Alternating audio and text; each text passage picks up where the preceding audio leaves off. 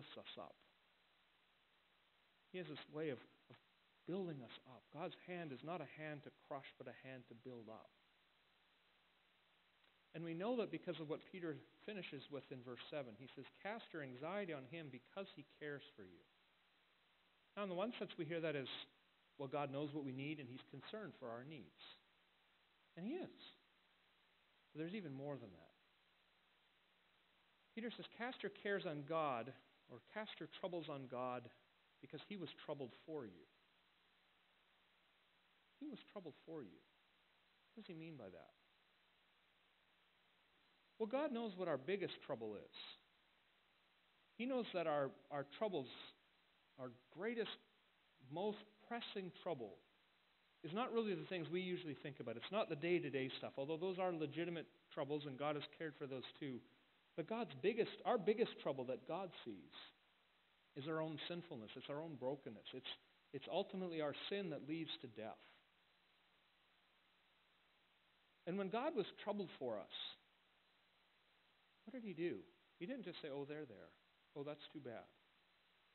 Or even, you know what, you made this mess, now you got to dig your way out of it. No, God was troubled for us by coming into this world.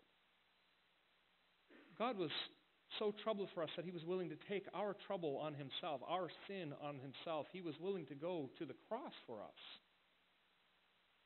God caring for us, God being troubled for us actually looks like Jesus hanging on the cross, being beaten and whipped and wearing the crown of thorns and suffering and agonizing death and experiencing death in the worst sense of the word in our place. See, Jesus experienced our greatest trouble so that our greatest trouble will never fall on us. Let me say that again. Jesus experienced our greatest trouble so that our greatest trouble will never fall on us. Now, what does that mean practically speaking? Well, it means we're going to still have trouble. I mean, we're going to worry about things. There are going to be things that cause us concern.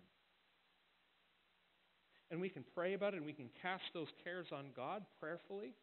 We can humble ourselves under God's mighty hand, but we can also preach the gospel to ourselves. We can say to ourselves, Lord God, if you were willing to take on that trouble for me, if you were willing to be troubled like that in my place, then help me to trust and know that any of my smaller troubles you will never back away from, you will never ignore, you will never overlook.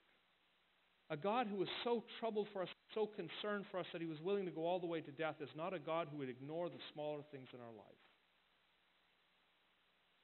A God who is troubled all the way to death, as Paul says again in Romans, will not ignore us in our moment of need.